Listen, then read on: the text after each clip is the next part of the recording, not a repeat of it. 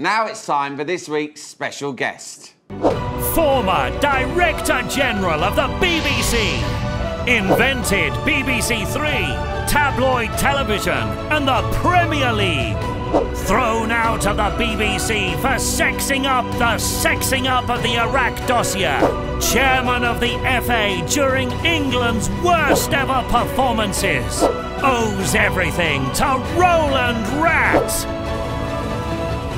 It's Greg Dyke.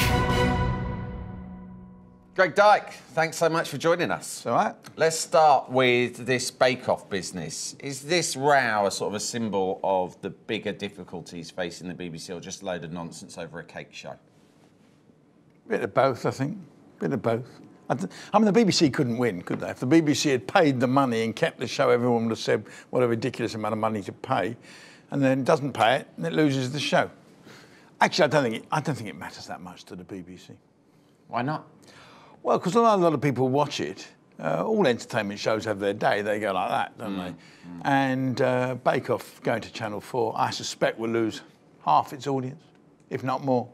What about the bigger picture? It seems to many people that the Tories just have it in for the BBC, and they just want to kill it with like a million paper cuts. Is that true? Well, there's been they've certainly cut the revenue from the BBC for some years, but I'm not sure.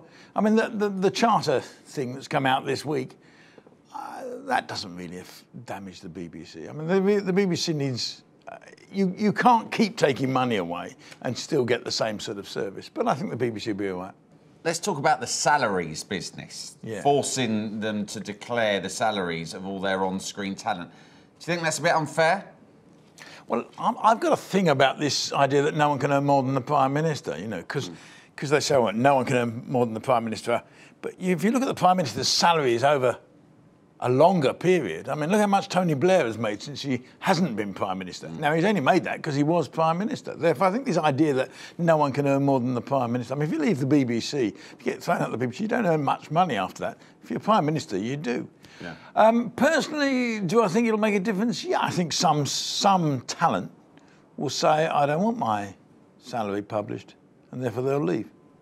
What good will it do for us to know, other than obviously we're all interested? Well, the press are interested. People like you are interested. Yeah, I'm interested. Because you'll be able to sit and say, oh, look. You're interested. You'll see, think they get paid how much, or you'll be thinking others, they're not being paid enough. I knew how much they all got paid. And yeah. Some of them I thought were overpaid and some of them were underpaid. You're right.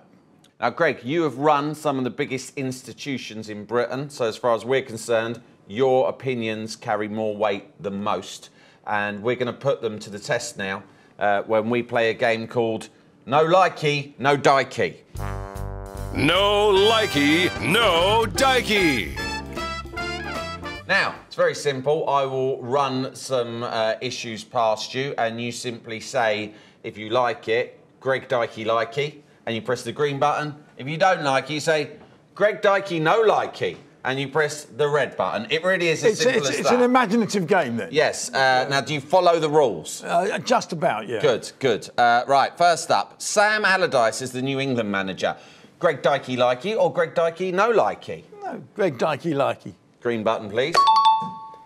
So this was the first appointment to be made after your tenure at the FA. You think they got it right? I hope so. I mean, the biggest problem of the English team is not the manager. The biggest problem is we haven't got enough players to choose from.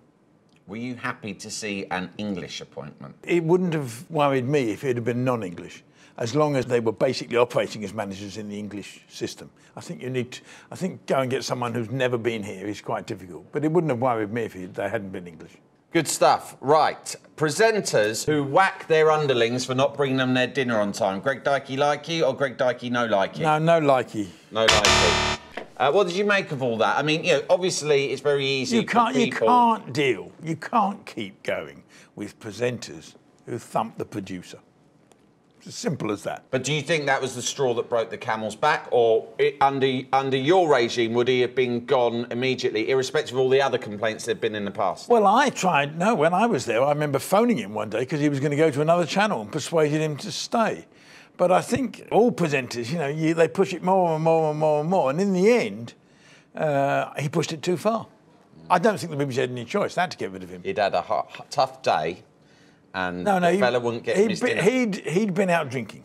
Okay. Right? He turned up several hours late, kept the helicopter waiting, as I understand it, arrived, and there's no hot dinner, so he thumped the producer. That sounds to me to be unacceptable behaviour. Okay, that sounds open and shut. All right, lastly, what happens in the 70s should stay in the 70s? Greg Dyke likey or Greg Dyke no likey? Well, I'll do both on that, Okay. right? Because I don't quite know what you mean, but I mean, if there were formats from the 70s that you can revive and bring again and things like that, you know. Are you being served porridge? They did it recently, didn't they? Yes, I thought. Well, I never liked Are You Being Served in the first place. No. And I watched some of the remake and didn't like that either. Okay. So, you know, in the end, there are only so many good ideas. You know, and therefore, if you're reviving good ideas and turning it to a new audience and a new time, that's okay. What about the culture, though, in the BBC behind the scenes that we found out so much about in recent times? I mean, how far back do these inquiries go? How deep should it go? Well, I wasn't there when by the time I became Director General, I'd never worked for the BBC, so I never did all those jobs where you find out everything. You know, Yeah. you only if you're going at the top, you never find out everything. Yeah. I never worked with Savile. I always thought he was a bit weird as a presenter. We now know he was much more weird than that. Yeah. There's always been a culture, isn't there, of... I mean, I gave evidence to the woman who done the inquiry for the BBC, and I said, look, there's always been a culture whereby presenters are overprotected. You know, that they become the stars and everyone's got to look after them. And therefore it's not surprising me that people have turned, you know, used the blind eye and the rest of it on certain things. Whether that, I think the cultures of the 70s are massively different to the cultures of today. Massively different. And therefore I think there has to be a moment when you draw a line under this and say, look, we can't keep going back into these things.